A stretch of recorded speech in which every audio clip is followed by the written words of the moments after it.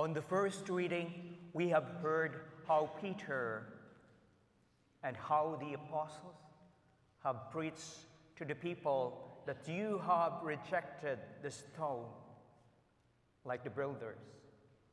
But this is also even more such a reality now. And I would like to lead you to watch this video of the parody of Psalm 23. This is our reality. The TV is my shepherd, I shall not want. It makes me lie down on the sofa. It leads me away from the faith. It destroys my soul. It leads me into the paths of sex and violence for the sponsor's sake. Yeah, though I walk in the shadow of the Christian responsibility, there will be no interruption, for the TV is with me. Its cable and its remote control, they comfort me. It prepares a commercial before me in the presence of my worldliness. It anoints my head with humanism and consumerism. My coveting runneth over. Surely laziness and ignorance shall follow me all the days of my life, and I shall dwell in the house of watching TV forever.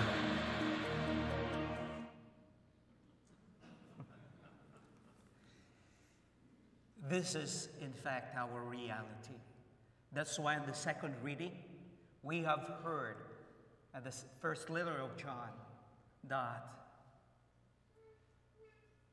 we are indeed not what we are to be. That's why Jesus is presenting to us what a dreadful way to live, living in the way that leads to death. But there is another way to live, and that is following our Lord Jesus Christ, the Good Shepherd. Stories of the Bible, the lost sheep. This is Jesus, Hey-o! who is the Son of God and the Savior of the world. While Jesus was on earth, he taught everyone about God's love. He healed many people from their sickness, performed many miracles like calming storms, and even raised people from the dead. Wahoo! Jesus taught everyone about God's love. All kinds of people would come to hear Jesus speak, including tax collectors and people who made bad choices. This made the Pharisees and Jewish leaders mad. Ugh, yuck. They didn't think that Jesus should be around these kind of people. So Jesus told them this story.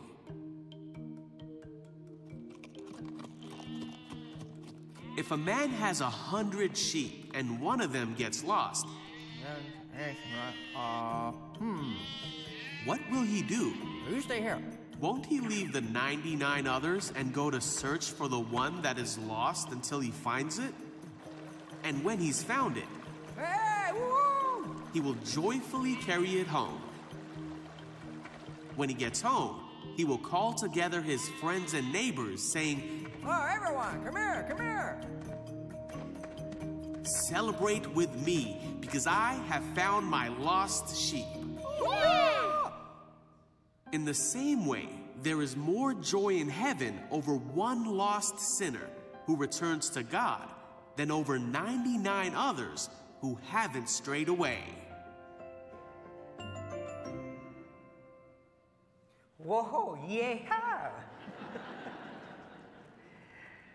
This is indeed a beautiful way to live. A way that leads to life, peace, and true happiness.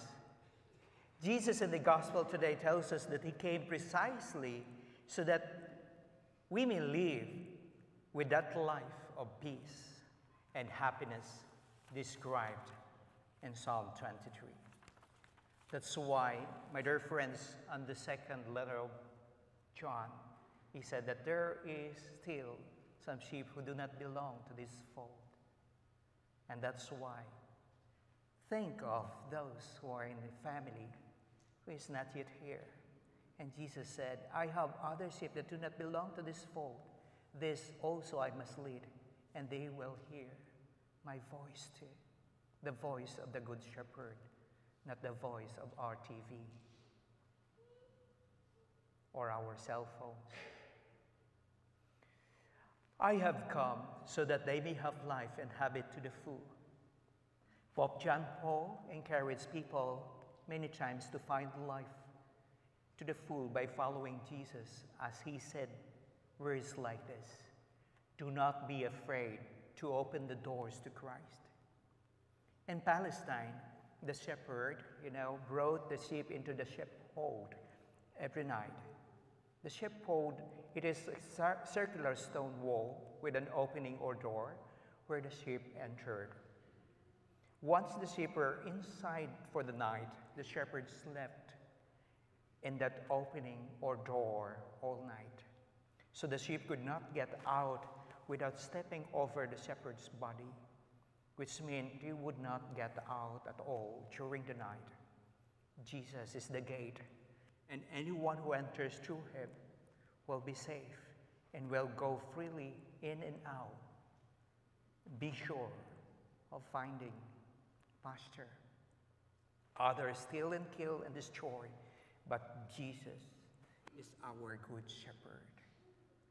As we contemplate Jesus, the Good Shepherd, today, St. John Paul II declared the fourth Sunday of Easter a day of prayer for vocations. We pray that many may listen to the voice of Jesus as he calls, that they may enter the sheepfold through him and be safe and have life and live it to the fullest.